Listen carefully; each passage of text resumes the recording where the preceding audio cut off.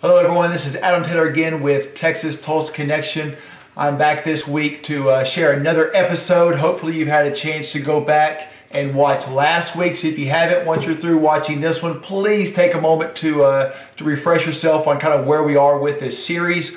One of the main goals that we have with this is to really show you where we've come from as a company, kind of how we started and where we progressed. We also are doing this to hopefully teach everyone else some of the steps along the way to keep you from making the mistakes that we have, as well as hopefully to motivate you throughout this process. It's been really exciting, really fun. I'm looking forward to sharing this next one that we've got with you tonight, and hopefully you had a chance to get some stuff out of it along the way. So what we're going to go at tonight is really our steps in the different parts of where we started with e-commerce to where we are today, and go a little bit more in depth, talk about the pros and cons. And so we're going to take some time to visit eBay, which is where we all began about a year and a half ago.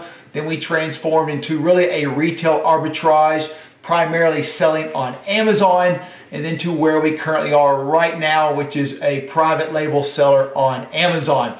So starting off at the beginning, about a year and a half ago, we were on eBay.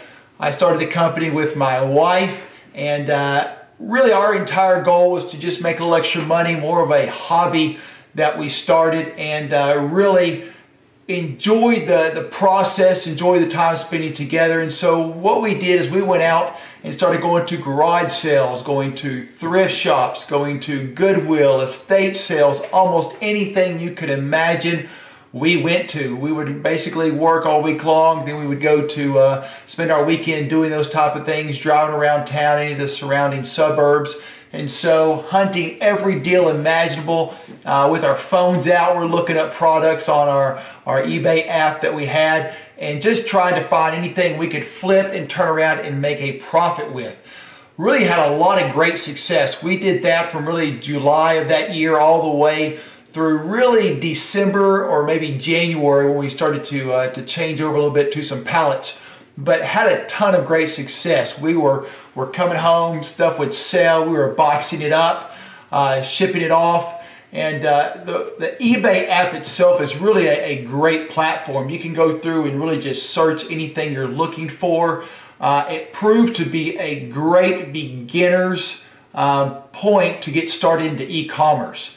And so some of the pros and cons I would say with that were pros: very small amount of startup money to get going. In fact, whatever you got left over, extra spending money, and instead of going out for coffee or going out to dinner, you could probably use to start that business. In fact, we started off maybe only spending $50 on a weekend. It was really small.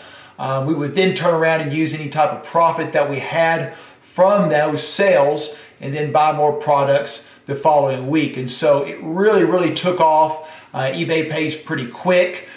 So you just had a chance. PayPal right off the initial start, I believe it's 15 days or 30 days for your initial one, but after you get going and have enough transactions, it's just a few days after before you start getting paid. So it's a really great beginner's platform to use. Some of the cons I would say with eBay would be the fact that you've got to do a lot of legwork. We spent a ton of time driving around town. We spent a ton of time researching. Anytime something sells, you are shipping it yourself. We had to buy our scale, we had to buy packing tape, peanuts, those little air pocket pillows. And so there was a little bit of some startup costs with it, but it's really minimal. In fact, if you'll just keep any boxes that you get from buying anything online, you can reuse those to ship back out with eBay. So really a minimum startup cost, but it actually also taught us dealing with customer service, which you're trying to detail, and that's really one of the more difficult parts of eBay, is that when you're getting stuff in, you're really trying to describe that particular product that in a lot of cases is very unique to a potential seller. And so you're photographing, you're detailing, the listings take a lot longer, but it does prepare you for, or did prepare us at least anyway, for where we took our next steps into retail arbitrage, and then where we currently are with private labeling. At about December of that year, this would have been 2016, we actually started buying pallets. We would drive, we actually live in Tulsa, we would drive about an hour and a half to Oklahoma City to a place that would get Groupon, they would get Walmart, they would get Amazon pallets. These would be, you know, some overstock stuff. These would be sometimes your returns, open box items. Some of them were used, actually most of them were used. Every once in a while you'd find something new. And then we started really flipping those pallets for a profit on eBay. That really kind of transformed where we were. So instead of maybe finding, you know, 5 or 10 items on a particular weekend, you know, now all of a sudden we're bringing in 50 to 60 items on a pallet at a time, and we were buying multiple pallets. That really started transforming, like I said, our eBay business. We would increase from maybe having 40 or 50 listings consistently to now we're having 100, 150 listings every single week over and over again, and selling multiple items in a given day. And so really things picked up, they sped up, had some pretty good success right off the bat, even in terms of what our profits were on that. We really did enjoy that. It was almost like Christmas when you'd get a pallet in, and you really just never knew what you were going to get. And so in terms of being exciting, finding new stuff every single time, not getting bored with the same product, going to the same stores, the same type of garage sales, estate sales, all those type of things, it really allowed us to expand from where we were. And so we did that for about, I would say, 4 or 5 months. In January of 2017, so about a month after we started the pallets, my sister and brother-in-law joined with us, and we really started the company Texas Tulsa Connection at that time. We started expanding, going down to the Dallas Metroplex area, buying our pallets from a place called Discount Truckloads. They are amazing to deal with. We started off going down there, then we started just blind purchasing. Kind of they figured out what we were looking for, which was primarily Amazon returns, and they would start shipping us pallets once they came in, and we would buy them that way. So literally a semi truck would pull up outside our house, and we would buy 5 or 6 pallets at a time. We enjoyed that tremendously. We had to build upon our skills, in which we were, okay, we really have to detail or list details of every particular product. You're trying to find out, is anything wrong with it? You're testing it. But it was a whole lot of fun. We were able to flip pretty much everything. There were some things you're going to find that are broken, some things you just don't have a demand for. The demand is just really, really low. But as a whole, you're able to make some pretty decent profits. With that, I'd have to go back and pull my paperwork out to give you some exact details on it, but really enjoyed that process. My sister was doing it in Texas with her husband, and so we were both working simultaneously. We would ship out from each one of our houses with it. And so probably the pros, I would say, is really kind of going from eBay to the, I guess not eBay, but the sourcing from thrift shops to actually the pallets. It's just the quantity of supplies that you're able to get. Quality probably would be comparable. You know, garage sale type stuff, you're really kind of looking at maybe some one-offs. When you actually start going to the pallets, you're going to known commodities in which you can really find what the price should be of your listing, what the demand is, and everything else. And so you get that consistent flow. You've always got stuff to sell. You're not really going out looking for more merchandise or items. It's pretty much you can get as much as you want whenever you want it. Some of the cons are probably very, very similar to what we experienced on eBay.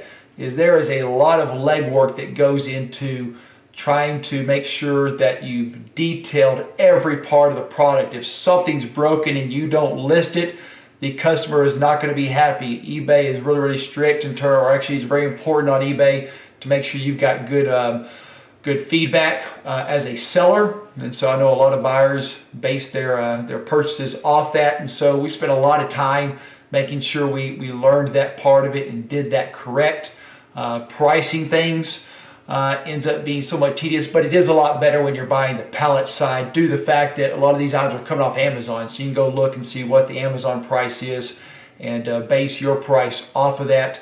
As well as on eBay, you can tell how fast things are selling. So you kind of have an idea there where you need to price it to move it in a certain amount of time. But we enjoyed that side. Like I said, some of the cons were really just the amount of time it takes to photograph, to list. Really shipping wasn't too bad for us. We could ship, probably 10 items a night if we needed to. They're pretty straightforward. We had all the stuff by then to be able to do that. And so really our business expanded quite a bit, going from just the thrift shops to the pallets. But overall for us, we were looking for an easier way to expand, an easier way to grow. We didn't want to get stuck into, we can't grow the business if manually we're not spending the time every single night, every single weekend going out there and finding more stuff. And so that was really important to us, was finding things in which we could continue to expand. Now we could have hired more people. We didn't feel like we were at that point in time in our business to doing so, but we still wanted to expand. And that's really when we started messing with retail arbitrage or online arbitrage. If you're not familiar with that, essentially that is going out to stores. You could be Home Depot, Walmart, Target, any store you have, truly Ross's, Marshall's, any of those stores in which you're going to find products, you're going to find new products, and you're trying to find them for a cheaper price, and you're trying to then flip those and sell them for a higher price, and really kind of take advantage of that gap between what you can find it for and then resell it for on Amazon. And so you're looking for sales, you're looking for any type of discount you can find, any type of clearance racks. You're essentially, it's almost like an Easter egg hunt, so to speak, when you go to those stores. And so really, really fun, really exciting. You kind of, it's almost like golf, where you might play and you're waiting for that really good shot that really kind of keeps you going to the next hole or the next game. You're doing the same thing at the stores. You might show up to a Home Depot store and find absolutely nothing. There is nothing there. Everything's priced the same as you would find it on Amazon. And then you would turn around and go to the next store and you might find 4 or 5 items in which you can use to resell. And so it was really kind of that game. We would spend most weekends doing that. I might stop at a store on my way home from work every day. My wife kind of the same way. We would go through and just look for those type of things. Really, really exciting. It's really ended up being the same way that you would have it on eBay, is the fact that over time you have to manually be doing the labor. We tried to switch to online arbitrage. It's just a tedious task. Not saying we couldn't find items in which we were able to. We were able to find quite a few, but you really could not expand your business without actually manually doing more labor. For us, it's a time deal. You only got so many hours in a day. You only have so much time in which you're able to go out and source products. But what that allowed us to do, we made the transition from eBay over to Amazon, was really to familiarize ourselves with the Amazon Seller Central, the platforms, some of the different apps you could use to go scan the products. And we were able to familiarize ourselves with that and prepare for when we made the jump over to retail, or excuse me, to a private label, which is ultimately where we've ended up today and what we're really happy with. Now I'll kind of come back to the retail arbitrage now.